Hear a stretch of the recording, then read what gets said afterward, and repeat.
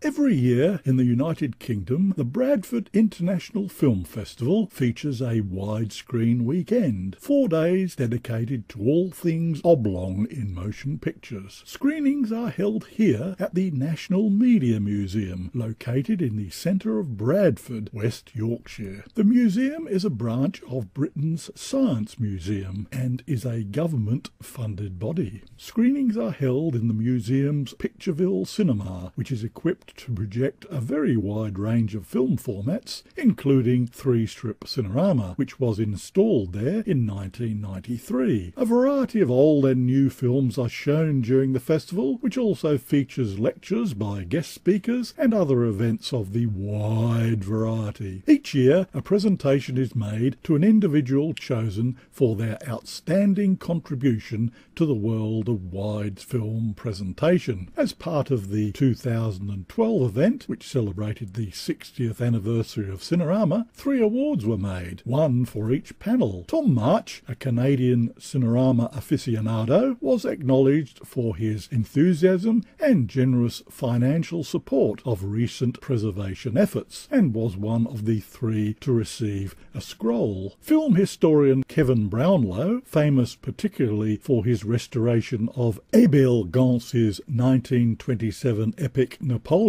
with its climactic 3-panel sequences, was also honoured.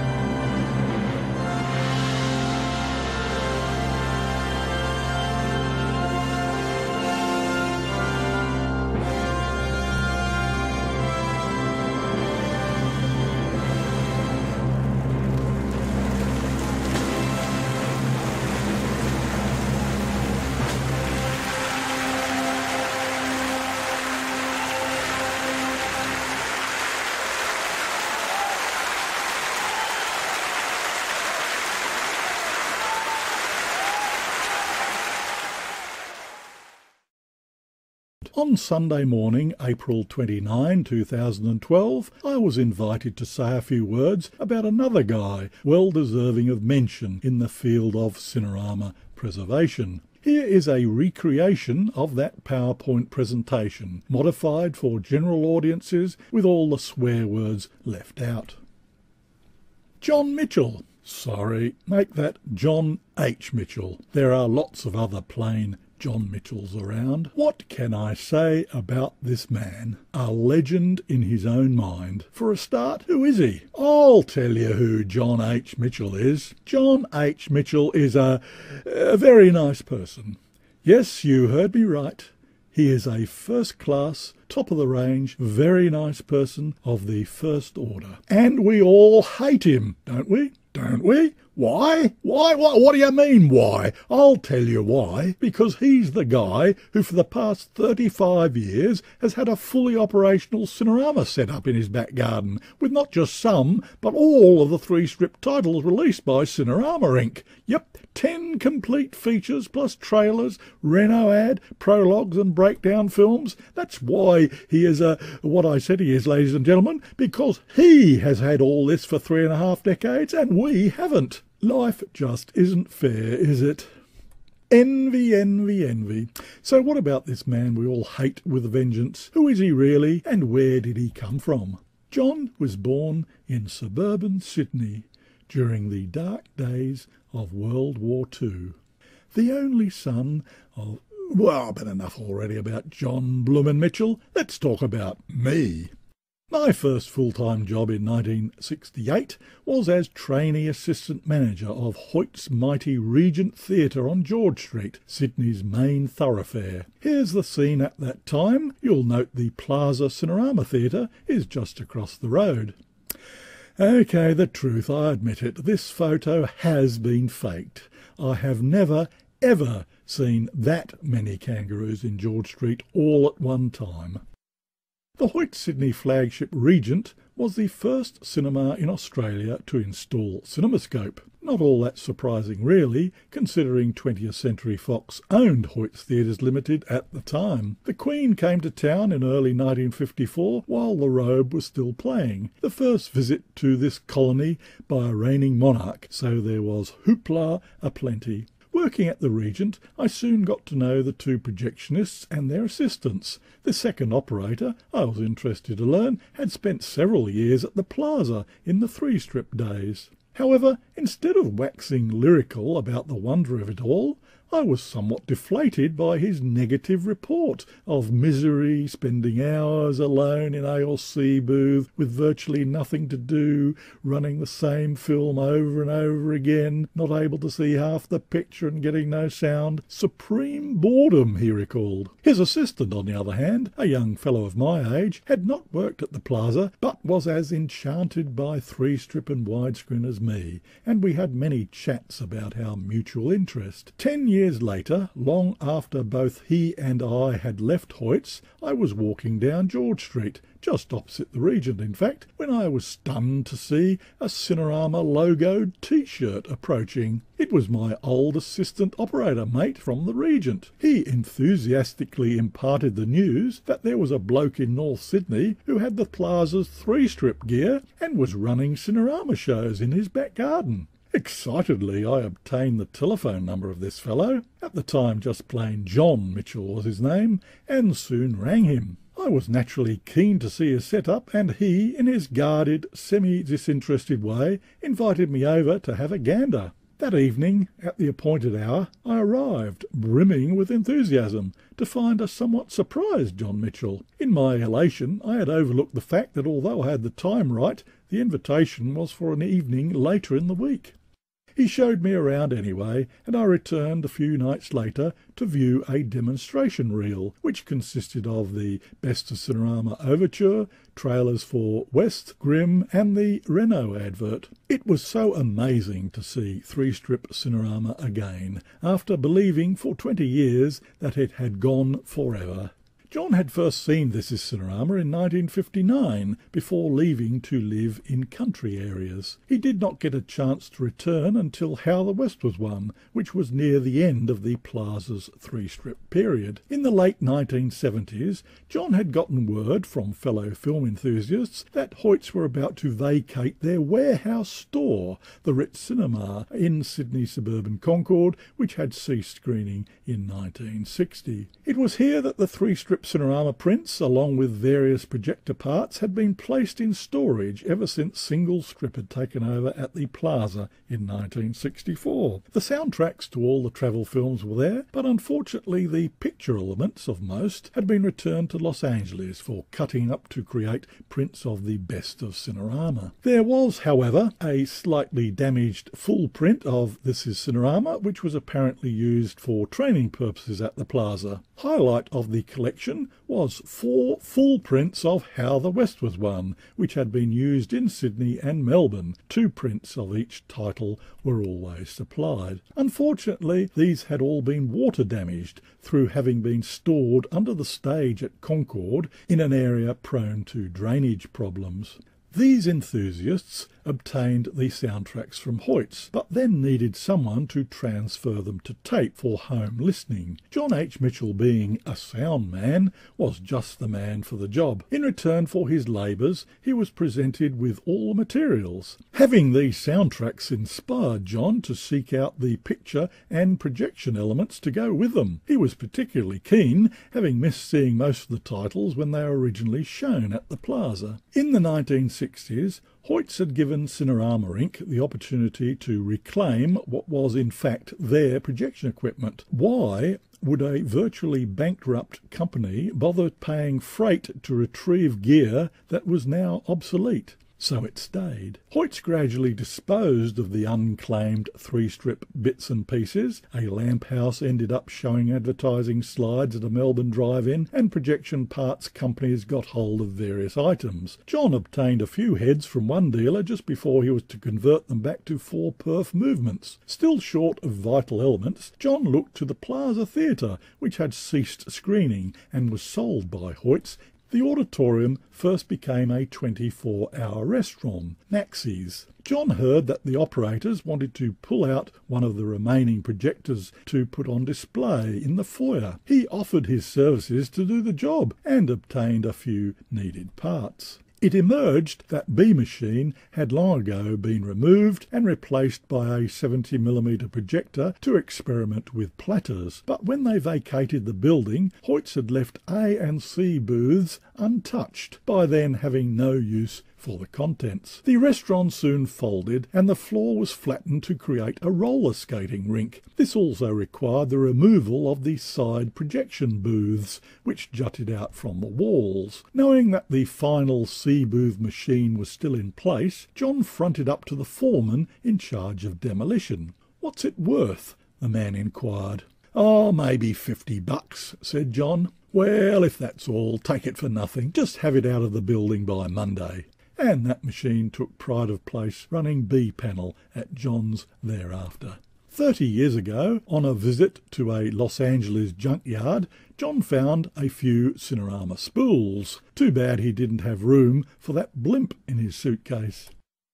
From various collectors and contacts around the world, John eventually built up the virtually complete inventory of 3-strip titles we are so envious of. By the time I met John, he had reduced his screening frequency to 2 or 3 a year, always on a Saturday night, so as not to overly disturb the neighbours with horrific late-night sounds like buffalo stampedes and spectacular train wrecks in 7-track hi-fi Cinerama sound. As I was working in cinemas every Saturday night, this posed a bit of a problem. However, my main concern was about deciding, with the opportunity now available, whether to actually attend these screenings or not.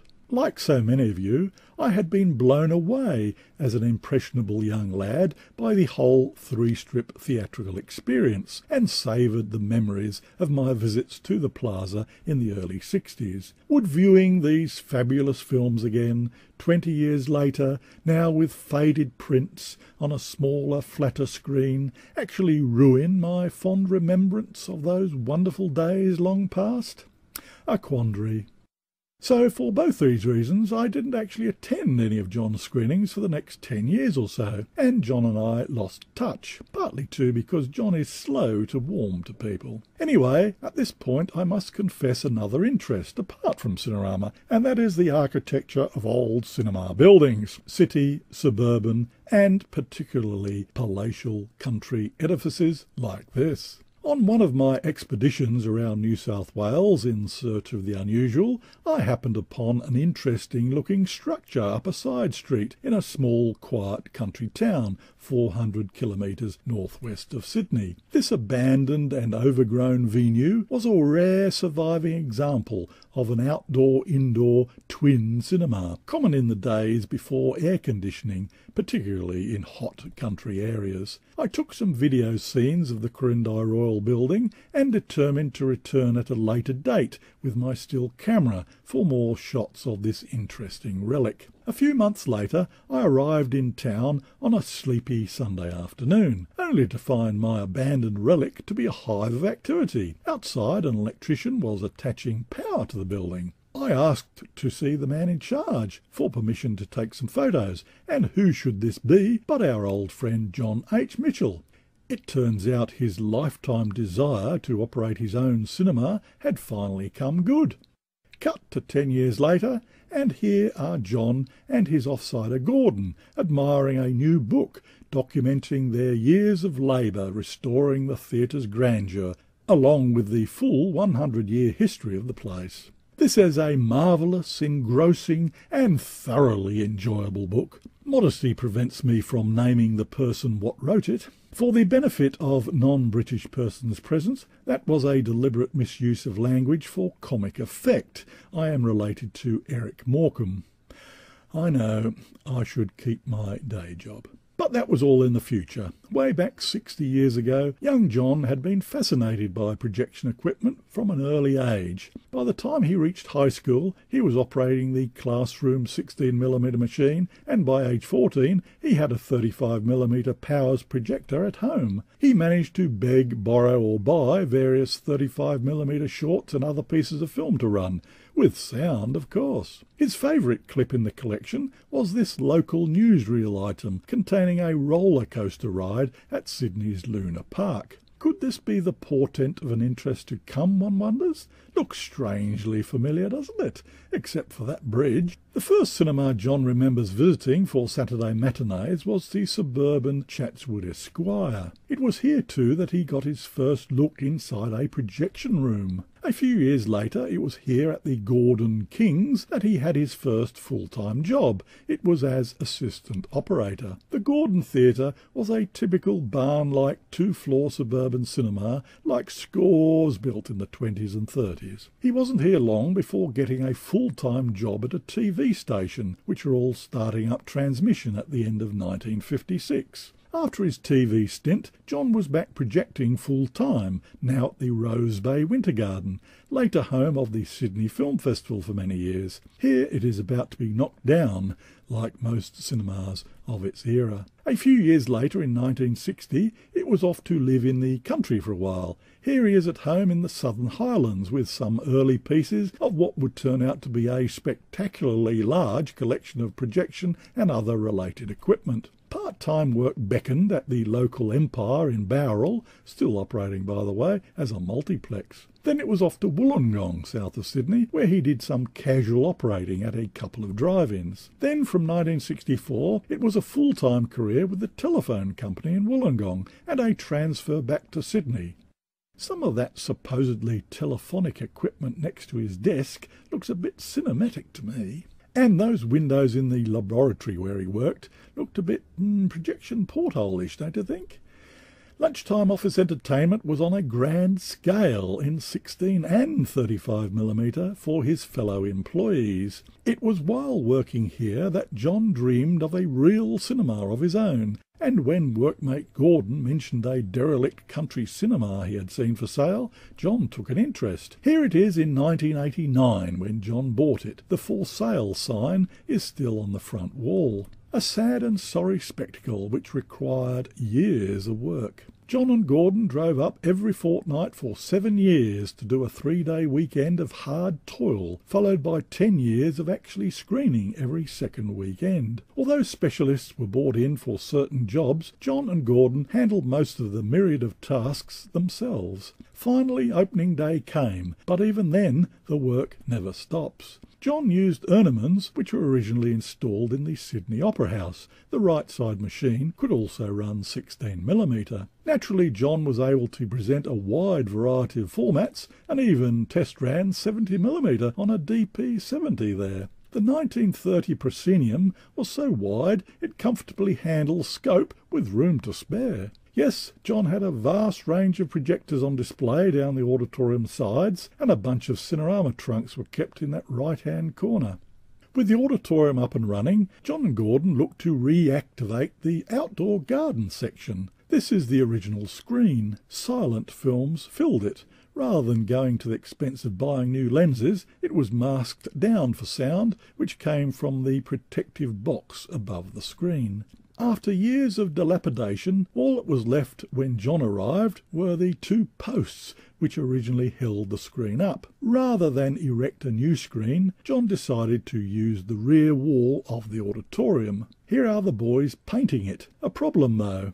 How does a big screen man fit a scope picture into a restricted triangulated area? 50 years ago, my family holidayed in the twin cities of Woy. I attended the local Ettalong Beach Cinema there, of course. They handled the introduction of scope at this venue in a unique way. Instead of reducing the height of the picture, they put in a full-width screen and just allowed the sloping roof to clip off the top corners of the picture. I think they had to add extra cue marks to cope. Lopping off corners would of course be sacrilege to a true widescreener, so John came up with a creative solution: retractable wings on the roof to give the picture that added dimension. He seems to think he's some kind of king of the world now, or something. On opening day of the open-air opening night, volunteers helped clean the floor.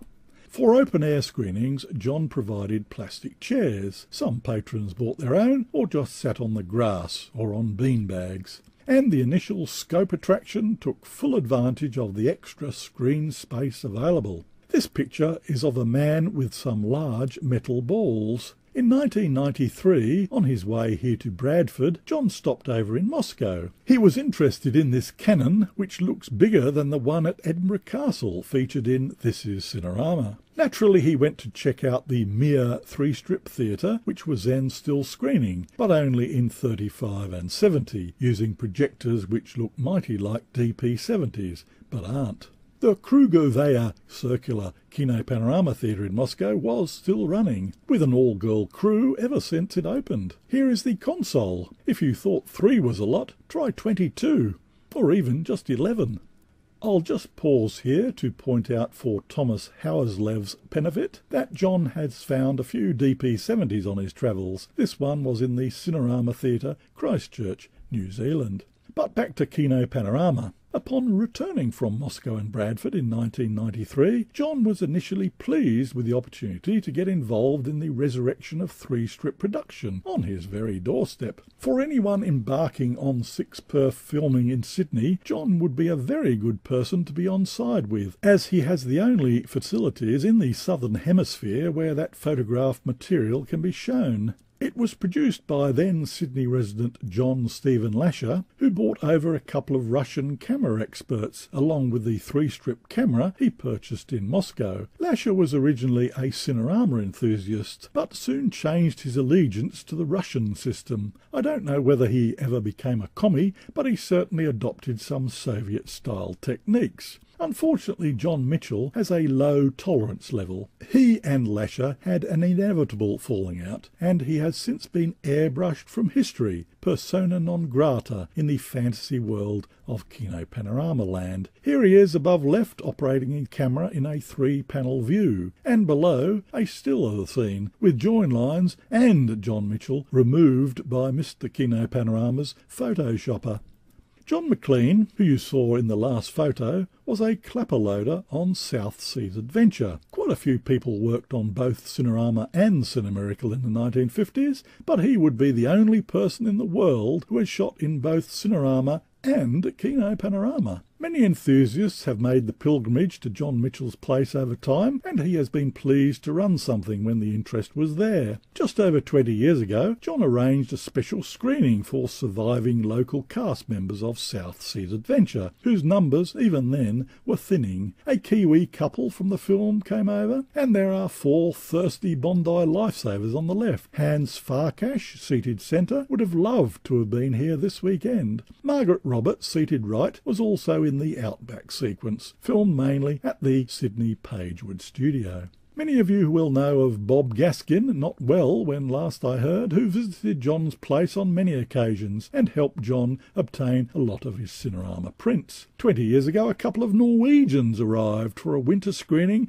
and rugged up on beanbags for a viewing of Windjammer. The visit was later recreated in a TV documentary. This is Kel Ball, the original console operator at the Sydney Plaza. He helped Frank Richmond install the equipment. This film cleaning device was used at the Plaza to wax the soundtrack to reduce oxide loss. And of course, 10 years ago, 94-year-old Otto Lang came specifically from Seattle to see again the Cinerama film he directed. That's an original 24-sheeter on my living room wall, by the way. The fact that John has the soundtracks for all the 3-strip titles and the equipment to play and duplicate them has meant he has been a natural go-to man for any Cinerama sound copying requirements. He provided a new Seven Wonders English language soundtrack, for example, to John Harvey for screenings at the Dayton New Neon. John even did a replacement soundtrack of Windjammer for Cinerama Inc. themselves, as theirs had gone off. The only compensation he ever received for these services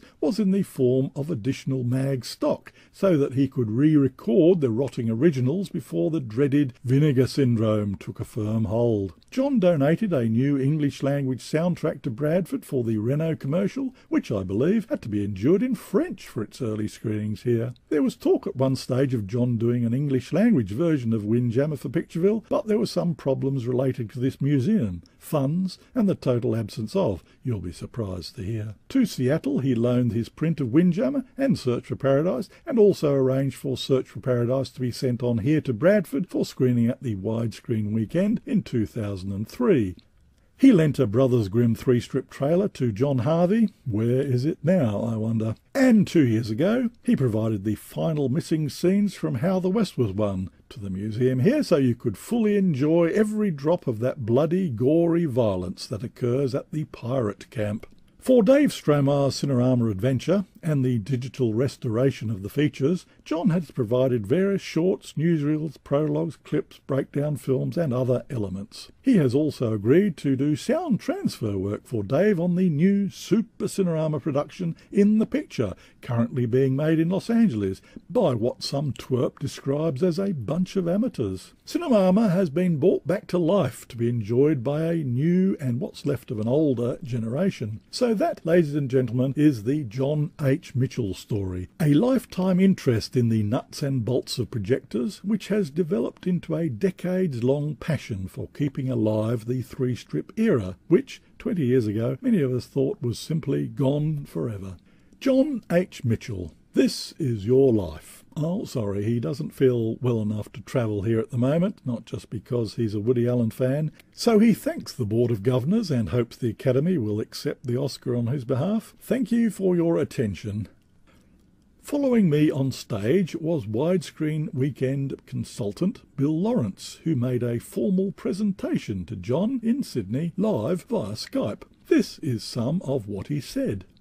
There were many people who made this 60th anniversary of Cinerama celebration at the widescreen weekend in Bradford a success, but the contribution made by one man was particularly exceptional.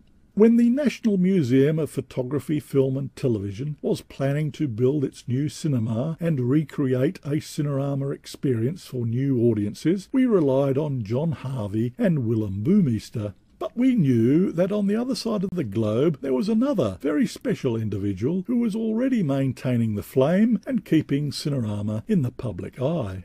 Over the years, John has helped many people. When the museum needed a new soundtrack for How the West Was Won, he happily copied his print and sent it over. He lent prints for the 50th anniversary, and this year provided great support with prints of The Wonderful World of the Brothers Grimm, South Seas Adventure, and How the West Was Won.